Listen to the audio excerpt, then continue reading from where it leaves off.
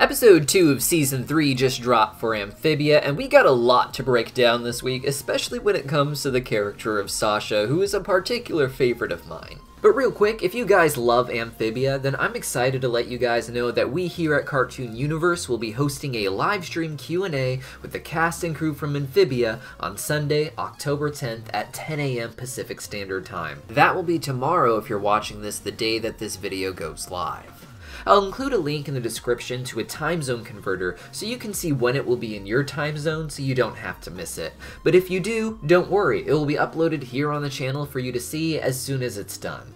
We are going to have the whole Frog family there with Bill Farmer, the voice of Hop Pop, Justin Felbinger as Sprig, and Amanda Layton as Polly. For humans, we'll be joined by Anna Akana, who voices Sasha. We've got Troy Baker as Grimes, representing the Toad Army, and Zara Fazal as General Yunnan, the youngest ever general of the Newt Army. Finally, series creator Matt Braley will be coming as well, with all of them ready to answer your questions about the show live here at Cartoon Universe. Some of the voice actors will be signing autographed prints all weekend long, and you can buy your own before we get there and watch them sign it live on the air. Simply use the Streamily link in the description down below, as well as the pinned comment to get yours, and I'll see you guys there. Last week's episode was one big half-hour introduction to Anne's world for the Frog family, but their struggles with how to stay safe there are far from over, which is something Anne had a bit of a hard time understanding this week.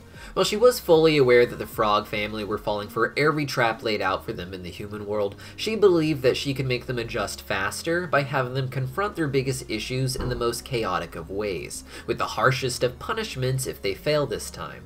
This is similar to back in Season 1 when Sprig trapped the whole family in the old archive building because he believed that the best way to prepare was to simply immerse themselves in crazy situations to prove that they can get out of anything. In this case, Anne just takes the frogs to the mall and gives them a simple task of Polly not getting into fights, not accepting any scams or offers for free things for Hop Pop, and to not touch anything in the case of Sprig. Since Season 3, the Frog family is sort of uncharacteristically troublesome, but we have to take into account just how overwhelming the situation is for them. They are so used to their tiny little town of Wartwood that Hop Pop showcased a similar addiction to cheap deals and giveaways when he first ventured into Newtopia. The planters are just too overwhelmed for them to maintain focus on the rules. Anne acted similarly back in Season 1, we just related to her more because of how weird her world is to us. Also, can I just say that this baby fight Polly gets into at Create a Carnivore is the greatest thing to ever happen in a Disney cartoon, possibly ever. After some wacky hijinks, the Frog family helps Anne to realize that there is no method, particularly not the one that she tried, to get the Frog family adjusted to the new world this fast, and they move forward knowing that they'll figure it out as they go along. The real meat of the episode, however, came from the second segment, Turning Point, where we see the aftermath of True Colors, but from Sasha's perspective. The episode opens with the king brutally murdering Marcy in front of hundreds of thousands of children and probably quite a few adults, before casually mentioning that she isn't actually dead and to throw her in some sort of test tube. Sasha and Grimes manage to escape by jumping out of a window and being rescued by Marcy's giant bird for some reason. The bird takes them to Wartwood, where Grimes wants to lay low until they can figure out their next move. They lie to the citizens of Wartwood, revealing the truth about King Andreas, but claiming that Anne and the planters went on a special mission to save everyone, and that Sasha and Grimes were there to watch over them for the time being. Sasha is immediately uncomfortable with all of this, which makes sense considering where things left off for her in the Season 2 finale, but more on that later. Her feelings of guilt intensify when the townspeople respond so warmly to her, all acting as if she is a great hero and showering her with gifts. The real kick in the oofer was when Sadie comments on Sasha's growth, something the frogs seem to hold in high regard, as I discussed in an earlier video. All of this culminates in Sasha taking time to rest in the planter's home, something she had been avoiding throughout the episode, and stumbling across Anne's journal. Her latest entry talks about how glad she is that things were working out with Sasha, as she had not yet betrayed Anne in the Season 2 finale when this journal entry was written, and to Anne, Sasha seemed to be truly reformed. This is the final twist in the knife that makes Sasha realize that she can't keep lying to people to get them to be nice to her, and that she has to earn that love. When Frogbots come to take over Wartwood, Sasha vows to defend the town until the very end and reveals the truth of what happened to Anne to the people of Wartwood. Unsurprisingly, the entire town joins the fight against the Frogbots and manages to take them down pretty easily, with Sasha and Grimes taking care of the big boy.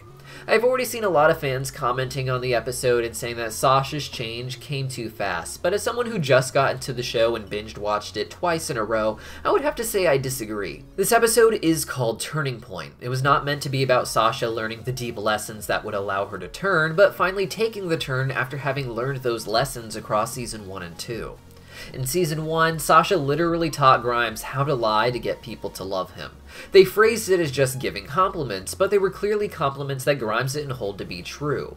In flashbacks, we see a lot of Sasha's life is built around these tiny little lies that she tells, with her motives being where the true dishonesty is. Her goals were to conquer, and she believed she could drag the people she loved along with her as she did it. Something not all that different from Marcy, who believed she could manipulate the others into always going on these magical adventures with her, so she wouldn't have to move and grow apart from them. By the end of Season 1, Sasha and Anne find themselves in a literal representation of what their relationship had become. Sasha was falling to her death, and she was going to bring Anne down with her. In that moment, Sasha learned to let go. This would have been a tragic end to a character who realized just how wrong they were, but she was of course saved by Grimes, which added a new layer of conflict to the dynamic. While Sasha had let go of the idea that Anne was someone she deserved, she had not let go of who she was as a person, and realizing that she was actually harmful as part of Anne's life only made her double down on her hard-edged persona, as she had no one left to really care for. Grimes convinces her to get control of the situation in Season 2, but at the end of the day, Sasha is not an enemy to Anne, just an enemy to Amphibia.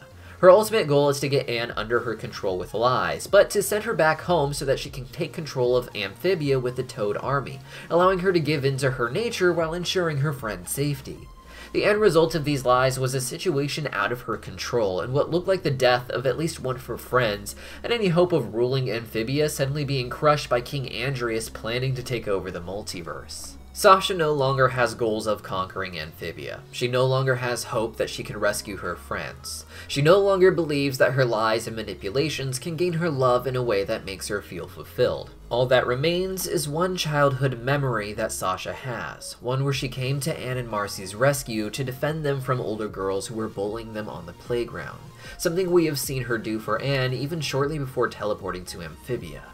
The only part of her that hasn't been destroyed by Amphibia is the part of her that wanted to defend someone, to protect them, and feel their love because of that. We spent 2 seasons deconstructing every other motive that Sasha has had. This episode itself was fast-paced, but it was not meant to be a self-contained arc, but rather, as the title suggests, it was just meant to be Sasha's turning point after experiencing that arc. With nothing left to lose but life itself, Sasha faced her enemies with the chance to gain back the authentic love and admiration of other people, the only thing that matters after she realizes how much losing it has cost her. But with this being the turning point, that means there will be plenty more development coming for Sasha this season, so don't forget to subscribe to the channel so you don't miss it when we cover it. As well as make sure that you don't miss tomorrow's livestream Q&A with the creator of Amphibia himself, as well as all of your favorite characters' voice actors. Links as always are in the description down below, and I will see you tomorrow.